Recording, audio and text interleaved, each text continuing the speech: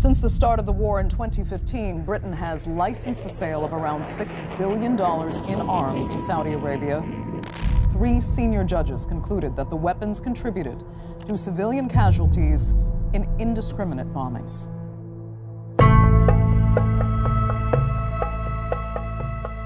I think someday this might be seen in the UK as a scandal of the same scale as the Iraq invasion.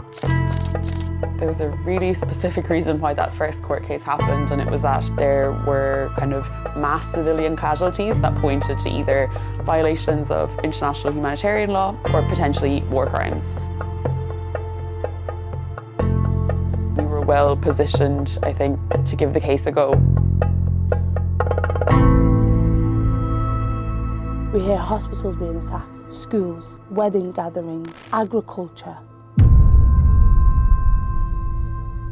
As a British Yemeni, I say to our government, why do we have British-made bombs on the ground?